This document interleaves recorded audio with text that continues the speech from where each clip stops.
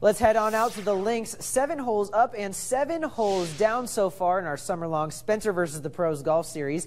Somehow, our own Spencer Schubert is clinging to a one-shot lead as he heads west for the first time this season. Next up on his list is Wild Horse Golf Club out in Gothenburg.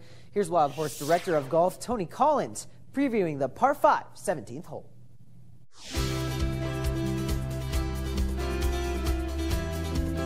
Here on the par 5 17th at Wild Horse, it's about a 550-yard par 5 from the tips. We're going to play it right around 500 today.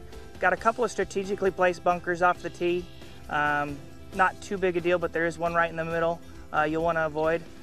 All the risk reward is on the second shot. If you hit a good drive, you can go for this par 5 and 2, or you can lay up, but it is a little bit more of a difficult layup spot with an S-curve layup at about 100 yards. A lot of strategically placed bunkers, a very difficult green to manage with a large hump in the middle and to the right with bunkers all around. So, you know, lots of times they tell you not to go long. This is probably one of the few times that going long, if the pin's in the back is okay, but if the pin's in the front and you're long, you're looking at a tough up and down. So, great par 5 here.